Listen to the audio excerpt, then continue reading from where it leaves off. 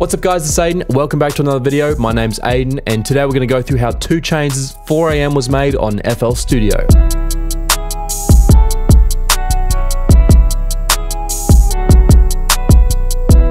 This beat was produced by Murder Beats using a Q-Beat sample. So first off, we're going to go through how the sample was made and then we'll go through the entire song. This is Remake 3 out of 4. If you want to see The Weeknd's Blinding Lights and Designer's Panda, you can go back to the first video. I'll leave a link to it up there. I'm going to let Aiden from earlier today explain most of this video. Because this is a sponsored video, the FLP will be available to everyone in the description below, as well as Cymatics's Diablo plugin. So let's start off with the sample.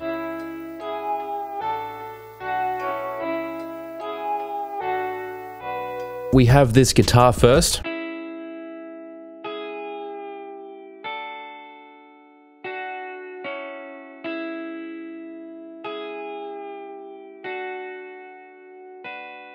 And the reason this is done over 2 different channels is because with this first one, we're automating the channel pitch, as you can see in the channel controls. Whereas with these 2 chords, we want them with 0 pitch change. So this note here, G5, will be going down in pitch, whereas the other notes playing in the chord will stay at the same pitch.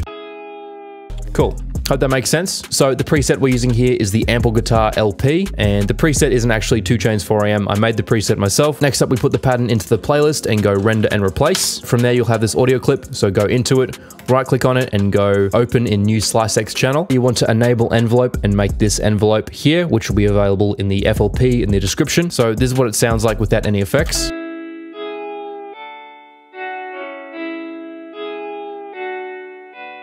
Then for effects, we're adding some fruity flanges, fruity chorus, some Guitar Rig 5, and we're using the acoustic shimmer preset, then some fruity compressor. We could have used Cymatics's Diablo plugin instead of compressor and just increased the body. That would achieve the same effect. I thought I'd mention that because they're sponsoring these videos. And once again, that plugin is available in the description below for a free 7-day trial. So go check that out and support the channel. Then we're adding parametric EQ2 and fruity compressor, increasing the distortion. So it's going to sound like this in the end.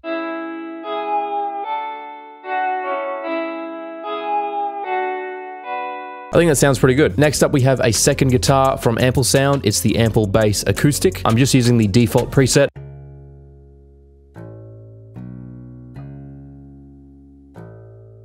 Next up, we have this preset from Omnisphere called the Coiling Zimbira 1, playing these notes. And Q-Beats has been known to use Omnisphere in their own beats, as well as the Philharmonic 2, which is another preset that we're using today. We're going into Miroslav Philharmonic 1, then percussion, chromatic percussion, and we're using this Agogos 1 comp, and this is the melody we're playing. So these are some really quiet instruments in the background. Then we're going into Contact using the preset bank Cloud Supply, and the preset we're using here is 7th Heaven, and we're just playing a B5, and that plays right here.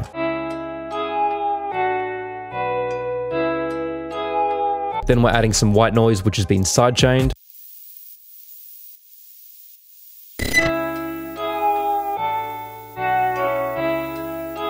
Then finally, we're going to Addictive Keys using the Studio Grand preset, and we're playing this pattern.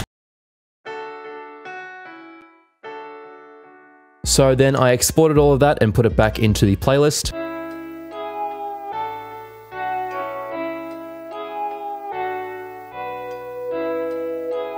We also duplicated the sample, then click up here and go Make Unique or Make Unique is Sample. Then in this sample, go to the mixer and add halftime, which is going to sound like this.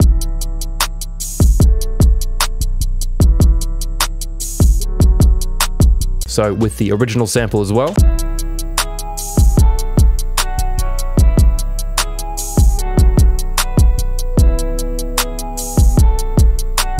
Then let's move into the drums. So first off, we have the identical kick. As you can see by comparing the waveforms to the original song, it matches with the original audio. And we're playing this pattern.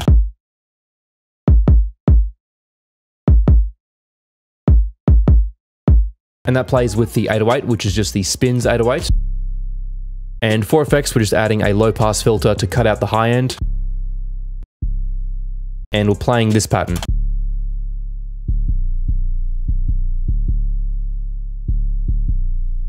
Then we have the identical hi-hat, which I found in a Murder Beats drum kit, and they called it the 4 AM hi-hat. I was a little bit skeptical, but I compared it to the original song. which I'll do right now, and you can see it's identical. So if we add EQ2 to the master, you can see the hi-hat here. Then when you compare that to the original audio, just look at this versus this. So you can see it right there. That will be muted for copyright, but you can see just looking at the waveforms. Also, it sounds the same, so that's good enough for me. Then we have this Murder Beats clap, which just plays on the 2 and 4, or in this case, the 3 and 7.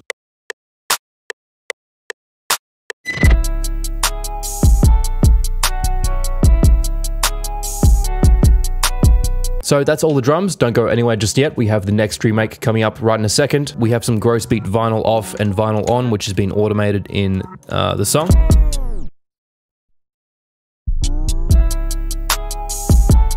We also have the reverse kick, which you can see they did this in the original song by looking at the waveforms. As you can see, they reversed and exported the kick. So it sounds like this.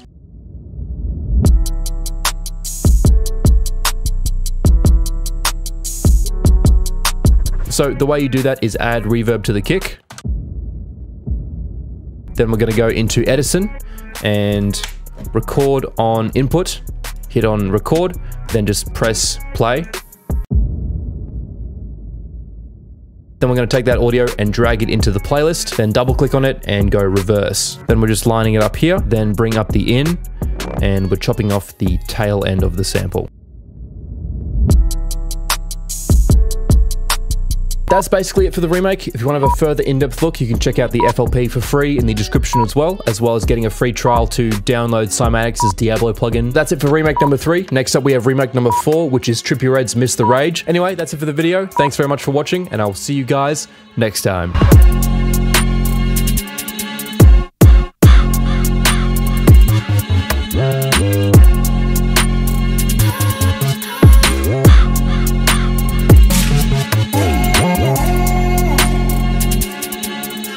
Yeah.